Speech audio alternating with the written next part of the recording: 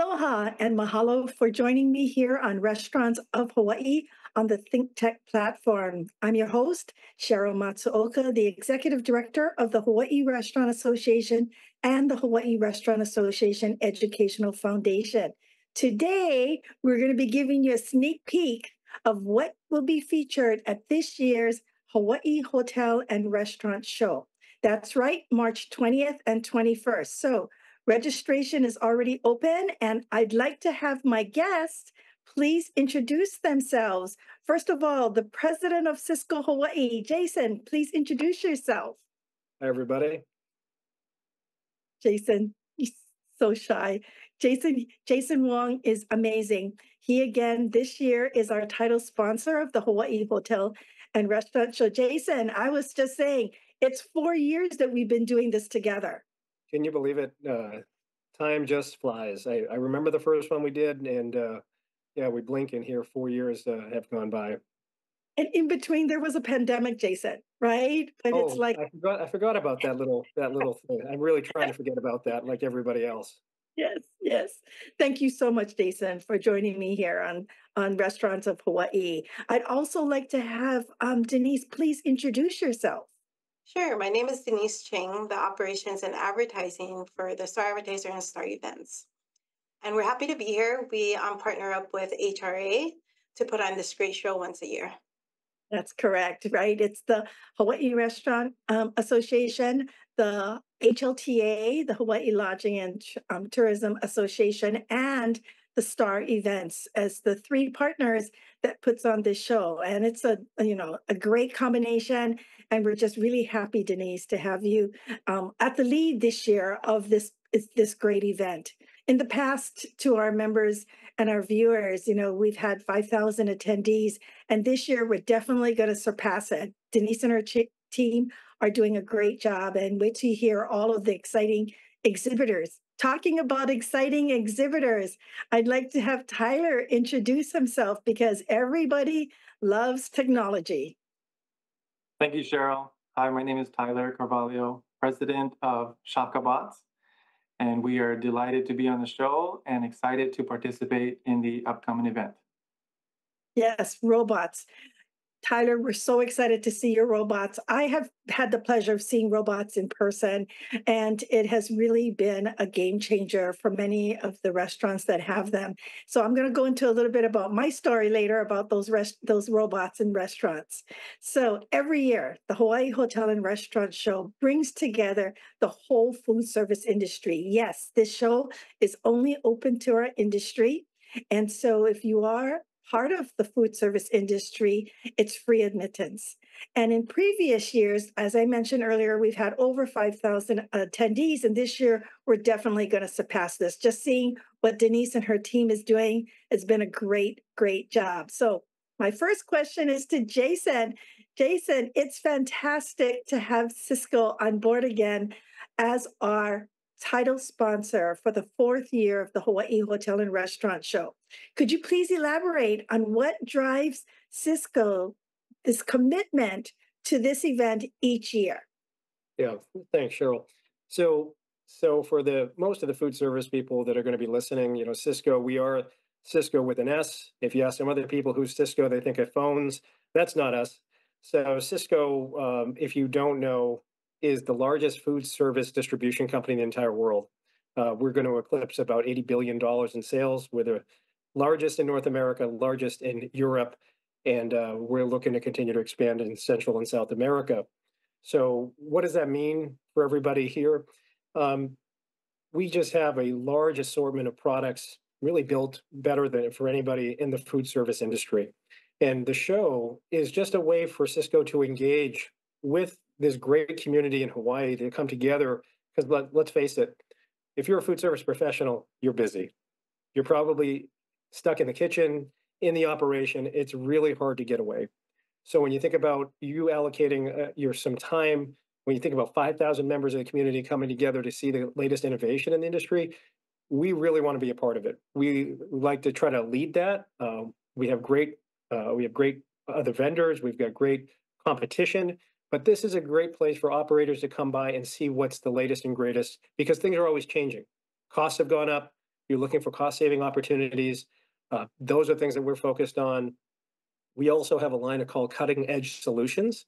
So Cisco, because of who we are, we do get first dibs on some of the latest innovations from many of the vendors around the world. So we get into these agreements that, hey, if you sign up with our Cutting Edge Solution program, they'll give us a year or 2 years a head start. So you're going to see kind of the latest and greatest from Cisco at the show. So hopefully that gives you a little bit of insight of why Cisco is so happy to be the title sponsor and be continue to engage with Sheryl all these years. Thank you, Jason. And it's always wonderful to go over to the Cisco section. I call it section because, right, Denise, it's just not a couple of booths, it's a whole section. They'll have their own section as usual. And we're grateful to have Cisco as our partner again, as our title sponsor. And they always come to impress. And every year it's gotten bigger and better. Well, Exactly. we have so much stuff to show. I mean, we could use more space, but there's only so much space in the convention center and so much time. But we're so appreciative of the partnership. We love engaging with everybody, and we get to feed a lot of people, which kind of is a lot of fun for us. And for me, it's just like you said, it's the experience, you know, getting to see everyone, getting to taste all of your wonderful food offerings and just connect. Jason, I think everybody, I just miss everybody, right? And so once a year, we all come together. It's just a wonderful, wonderful show. Now, for Denise, right, this is our fourth show together. And I'm sure there's a lot of new things that even I don't know about. So please give our members and viewers a sneak peek of what they can look forward to at this year's show. Well, as we started off earlier, we're going to be looking at over 275 booths this year. And so we're really excited about the sellout booth this year.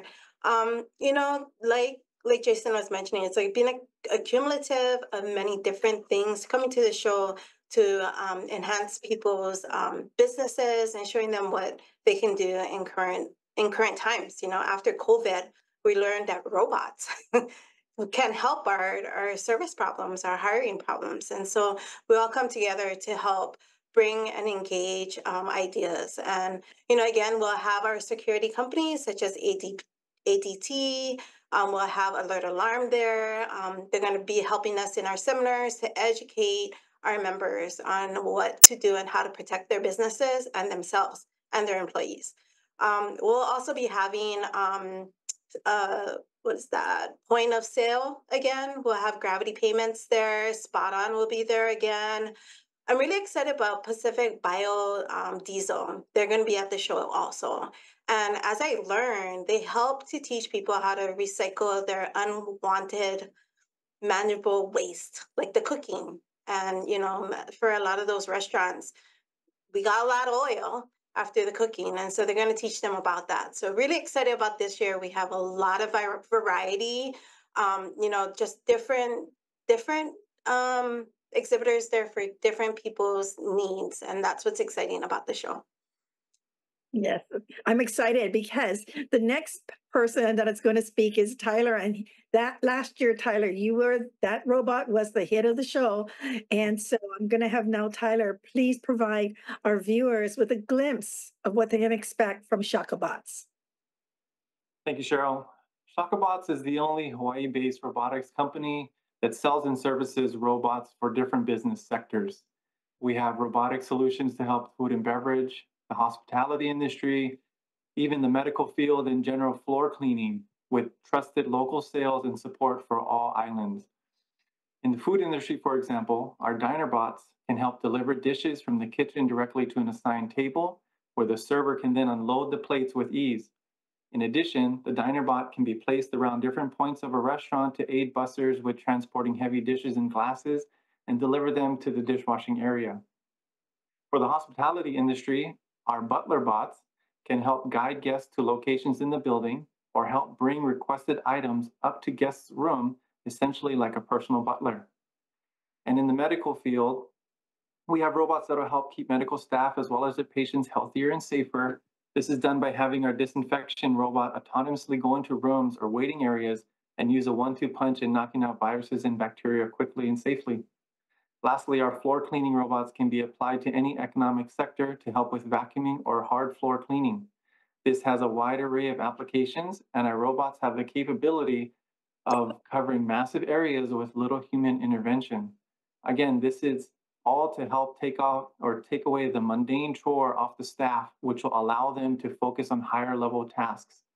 This will then improve the overall business environment and employee satisfaction. Love it. Well, I'm going to tell my own personal story, Tyler, as I mentioned. And Jason knows, I have lots of stories, right, Jason? So over at Ruby Tuesday Mauna Loa, the server has been there for many years. If I say she's been there 10 years, she's probably been there 15. And when the robots were introduced, I know there's always apprehension. But when I got to see her, and I know everybody knows who she is because she's been there for the longest time, she said, Sheryl, it is amazing because they wear those little steppy watches where you can see how many steps you take every day. And so she said, I'm taking less steps and making more tips. Because as you said, Tyler, the food comes from the kitchen directly to the table. She meets the robot at the table, takes the food off the tray and puts it on the table in front of the person who ordered it. And then the robot gets sent directly back either to the kitchen or to another table. And she said, Sheryl, I've been able to provide a way better level of customer service. And my tips are higher with less steps. So she's a happy server. She's been doing it for a long time. So I trust her. And I know in the beginning, there was a lot of concerned when you see a robot coming in the door, but she said it's been the best thing for her. So Tyler, you've got a great product. We're all looking forward to seeing it at the show. Jason will tell you last year, the robots were going up and down the aisles, right, Jason? 100% up and down. Up and down the aisles, and people were throwing lays on it, right, Jason? What else were they doing to that poor robot? I tried to ride it. I know people were putting their food samplings on it. I saw candies on it. People were taking candies off, putting other things on it. It was just going round and round the show. It was the highlight, Tyler, of the show. So we are so glad that you again are an exhibitor of the show. Speaking about exhibitors, my next question is to Denise. Denise, do you still have exhibitor slots open if anybody's interested? Oh, thank you for asking that question. Yeah, like I mentioned, we're looking at a sellout show of 275 booths. We have just a little under 50 more to go. So if you'd like to sign up, please be in contact with us. Check us out at our website, Hawaii Hotel and Restaurant Show. Thank you, Denise. And again, to Jason, as our title sponsor, I'm sure that it's definitely a strategic move. If anybody knows Jason Wong, everything is strategic with him. So what are you going to be showcasing this year and to help the hospitality food service industry in your booth, in your section? Yeah, so, I was thinking about this and I wanted to share a little bit from our business objectives is more about our business purpose. And I'm not sure, I don't think everybody goes to the Cisco website and checks out our purpose, but I do have it up here on my wall. And our purpose is really simple. It's connecting the world to share food and care for one another. That's the actual business for the whole company. And when I think about this show, what other time do we get to engage with 5,000 members from across the state of Hawaii that's been in our industry, that works so hard, that we all know what this industry is like. It's a great industry, but it is a hard business. And what we get to do is come in and show things that help our customers and future customers' business. It's really that simple. There's cost saving measures, labor saving measures, new innovation, and you know what? To be honest, just getting them out of the operation and getting to talk story and seeing what's going on in their lives. It's always great to see our customers and industry members from across the state. You're so right, Jason. I always hear that always at the show, always every year, new technology, new products, new ways to help restaurants with their bottom line, Jason, because everybody's looking at the bottom line as we talked about all the increase and all the costs, right? If anyone can point out a way that they can save some money, that really helps the restaurants. As you know, restaurants work in really small margins. So for Star, I just wanted to ask the question because the app is a really great way to find out who the exhibitors are at the show and who else is attending. So I'll definitely, activate my app, Denise, so that people know I'm at the show. And then we start the conversation. Denise, do you want to share a little bit about the app? Yeah, for sure. Jason, it was actually, we talked with Danny and Danny at Cisco, and he actually shared with us some of the things you guys used at the last past show and, things that we didn't know about. So we investigated it more and worked with the Hoover team. That's the app that we'll be using. And so right now, for attendees, they're welcome to go to our website. They can register there. But as for exhibitors, I've actually got two star event managers that are on board with us, and they're contacting the exhibitors individually and going through with them on some of the things that Cisco's already been using. Being able to scan the visitors that are coming to their booth. Use that app to also engage with giveaways, engage with promotions that they have to offer. And so we are really going to try and enhance that app from what we've used it before, Cheryl. Nice, nice. I'm excited. Yes, we all love apps, and I'm a big app user, so I'm looking forward to connecting with people. And it's a way using the app, Denise, is to find out who else is in the show, and then people will then ping me and let me know they're in the building, right? It's Yes. like Jason Wong is in the building, so then we can go look for Jason Wong. So now, Tyler, can you elaborate on some of the benefits and that you see as an exhibitor, because you signed up early to be an exhibitor in this show and participate in a big way. So what do you see as some of the benefits of participating? If anybody's out there still thinking about getting a booth, Tyler, what can you say to them?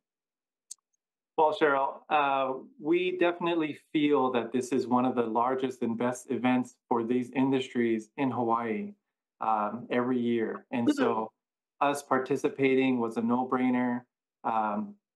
We want to get our products out there in front of all these people, great congregation of high-level people, like Jason was saying. And this way we can put this new technology in front of them. They can look at it, touch, feel it, see it move around, see it's actually real in front of them instead of maybe a video or just something they read about. It's actually mainstream. My wife Amanda and I travel around the world, and we've seen this for years now in Asia and Europe and Australia. And so it's just kind of emerging in the US, especially the Hawaii market, kind of trailing behind a little bit. But we definitely want everyone to know that as native Hawaii people, we want to provide these kind of technologies to business owners so that they know that it exists out there. We can support them through it. We know it's going to be some little transition here and there, some relearning of tasks. But in the end, we can make sure that it works well. We'll support you well. We're not flying from the mainland. You're not calling tech support somewhere else in the world. You're talking to Hawaii people, and we'll make sure that our service and what you invest in works out well. Yes, and it does, because as I mentioned, it's definitely, the worker shortage that we're going through right now, Tyler, right. This is the solution that you're providing. Mm-hmm. And so my message is to anybody out there that's thinking about getting a booth at our show, please, once you listen to all of this and you say, let me just investigate, right? Let me see what are available. Please reach out to Denise's team and sign up for a booth, because it's, right around the corner. I'm like, literally, we're a month away, right, guys? We're a month away. Denise, I can't believe it. We've been talking about so many months, and here we are a month away. Well, oh, gosh, Cisco, gosh, Jason, I know Jason because Jason, don't even make me cry. This is going to be a true story. When the Maui wildfires happened, I was getting calls, Jason, from 2, 3 in the morning of business people that were saying, we need things. We need water. We need refrigeration. We need food. Can you please do something? I reached out to Jason, And there are restaurants that lost their power and they knew that the food wasn't going to last. So I reached out to Jason and said, Jason, can you please help? Can you send someone over to that? It was in the burn zone, but yet they weren't affected because you know how some of the fires, for whatever reason, it didn't affect some buildings, but it did affect a majority of part of Lahaina. Jason Wong did not hesitate. He said, Sheryl, tell me what you need. I said, I need a refrigerated truck and I needed to go into the burn zone and I need you to go to this restaurant to see if there's anything that's salvageable because we're going to cook it. We're going to cook it at the Lahaina Gateway Center. Jason Wong, thank you so much. Without even blinking, without even saying, tell me what without even talking about how I'm going to pay him for this. He said, no charge. I will do it. Just tell me where to go. Jason Wong, I just want to thank you. Thank you for being that 4 a.m. friend that you can call and say, Jason, I need your help. Yeah. There's no thank you needed, Sheryl. I think that Maui, it is just awful. And I know going through COVID in this industry and seeing how this industry came together to feed thousands and thousands of people. And unfortunately, we had the practice because of COVID when Maui happened, and we did have the exception to get through the barricades because we were on the ground feeding people right away because we hold some of the most food in the state. So before FEMA and everybody else can get out here, Cisco is deployed. My friends at Hawaii Food Service Alliance were deployed, and we're feeding people. But that's just what we do as an industry. Guess what? We feed people, and then sometimes it just doesn't have to be inside the restaurant. That's what we do. So just always happy to partner with you, Sheryl, anytime. Oh, Jason, thank you. And it just goes to show that Jason and Cisco Hawaii's commitment to our Hawaii market is many people don't know about stories like this. Jason, you have to know I've said it in board meetings and I've said it to the executive committee. It's those times when we call out to people that we know we can count on. And I said, I know who has refrigerated. I know who will deploy them and can go pick it up. So that's when we made an arrangement for you to swing by and pick up all that food so that it could be cooked and outdoor grills, because obviously, right, there was no power. But I just want to share with our viewers and our members the commitment Cisco Hawaii and Jason Wong has to our islands. So thank you again, Jason. Okay, Jason, going back again. As you know, this show is all about enhancing our local food service industry, and your involvement in this show and your involvement during the Maui wildfires demonstrates that. Do you have anything else you want to share with our members and viewers?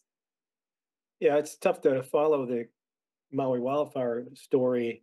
I just think that I'd like to remind the viewers too that sometimes we are a local company. We were acquired by Cisco back in 2017. I was part of that local company.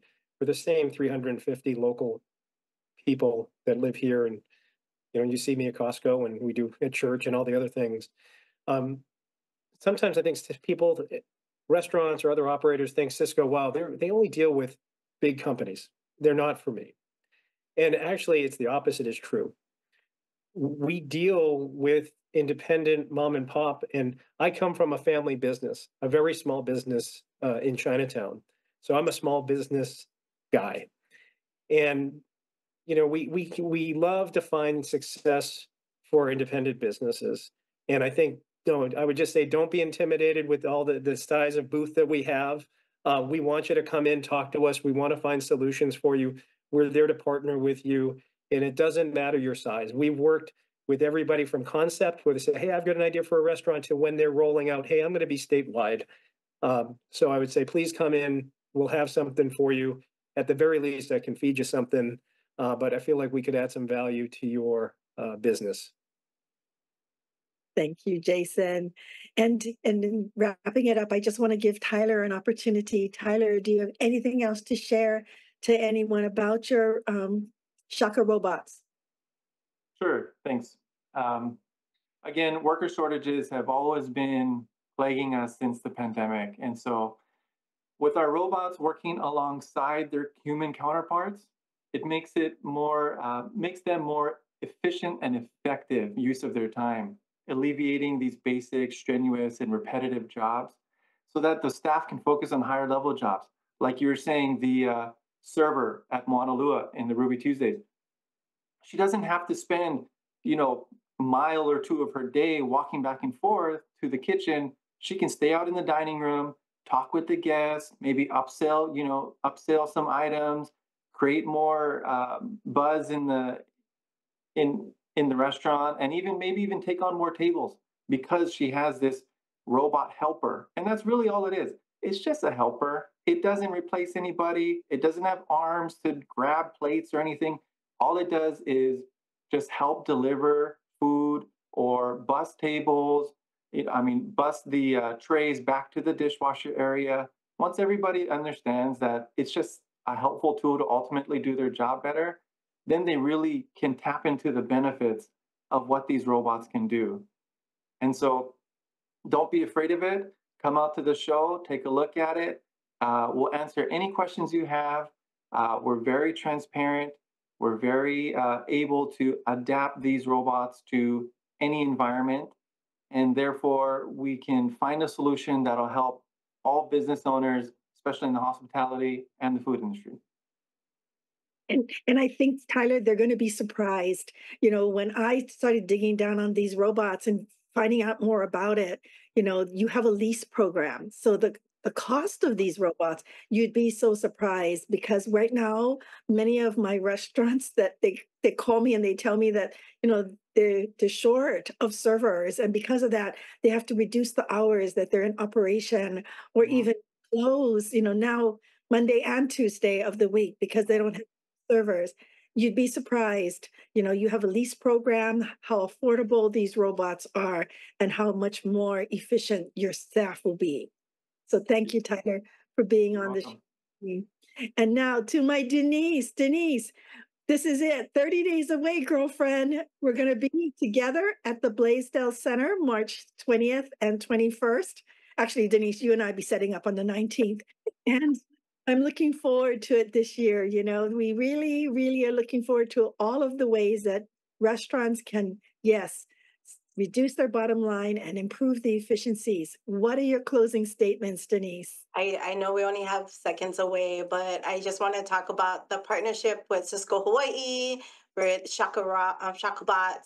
It just shows the local community coming together in one place to help our local businesses. And that right here, it hits me. And our families in Maui, we're there for them too.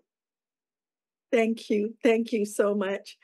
And so in closing, I just want to thank all of my guests for joining me today on my show. And the Hawaii Restaurant Association is the organization unifying, representing, and supporting Hawaii's restaurant and food service industry. Thank you so much for joining me, and we'll see you on our next show.